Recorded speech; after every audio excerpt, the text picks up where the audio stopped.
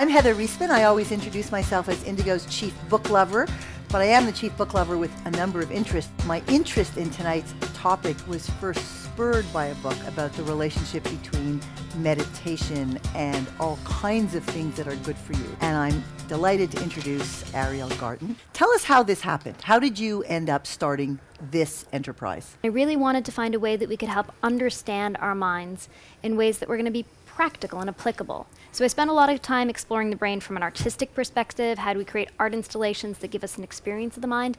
And a scientific perspective. How do we have real technology that tells us what goes on inside of it?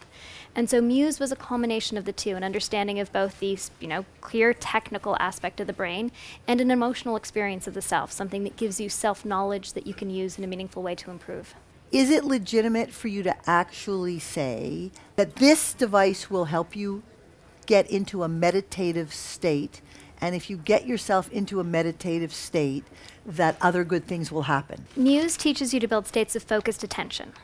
So most people think that meditation is about just letting your mind go blank, having no thoughts. That's not what it's about.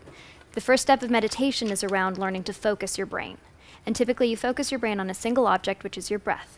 And so you focus on your breath, and then your mind wanders onto some thoughts, and then you bring your mind back to your breath.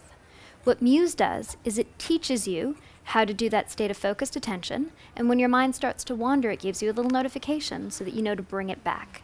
So the metaphor we use is your mind is like the wind.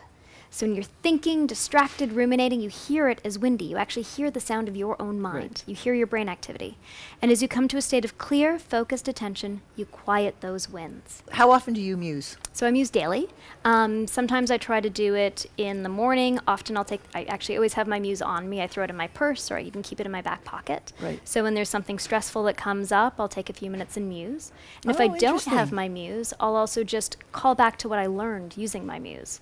So I may not actually put the Muse on, but I'll say, oh, right, this is what I've learned during the course of musing all this time, and I have that knowledge at my fingertips. A woman the other day was telling me about how she had stress leave because of depression and anxiety, Right. and through using Muse, and she used it for an hour a day. She really had clinical depression and anxiety. Right. She was able to overcome the depression and anxiety, go back to work, be far more productive. Her friends noticed the difference. Another woman, her name is Rachel, she was telling me a lovely story. She was in the park with her 2-year-old. Right. And typically, in the park with her 2-year-old, she never realized this. She'd be thinking about her grocery list, the things that she had to do. And after musing, she recognized that when she was in the park, her mind was just elsewhere. And now she could say, oh, wow, this is like the best moment of my life in the park with my kid, and I can actually just focus on it. Be present. I'm grateful you're doing this. I think we all are, and I'm personally grateful that you were here tonight. Thank you so much. Grateful for you, Heather. Really wonderful. Thank you.